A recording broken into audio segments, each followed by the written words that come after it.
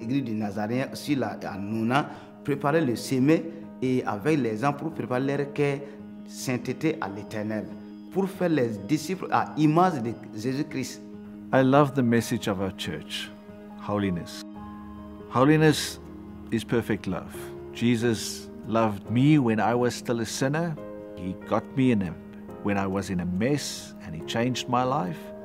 If I want to live a holy life, I must love other people where they are, in their mess, and bring Jesus to them that they can change and experience the perfect, the complete love of Jesus through me.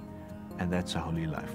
Holiness is obedience to God. The beauty of holiness is that I am in a covenant with the Lord, and as I walk with Him, He continuously shapes me and teaches me what it means to be like Jesus Christ.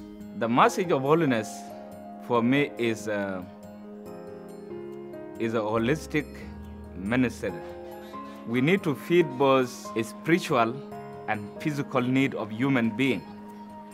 The Sahel initiative, it's a beautiful initiative, not only from the Church of the Nazarene, but from many Christians realizing that we have an opportunity to impact the Sahel area.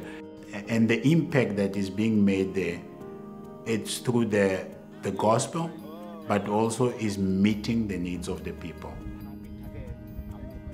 Many nations in Africa or villages are in need of water.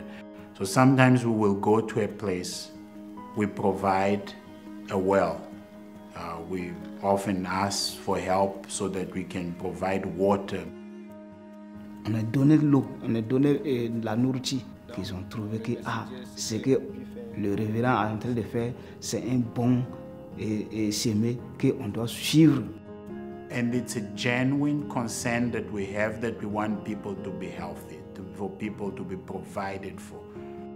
Literacy is still a big problem in Africa.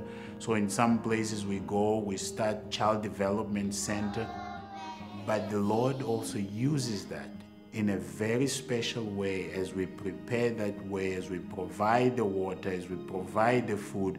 It opens doors that we will probably have never been able to open in any other way.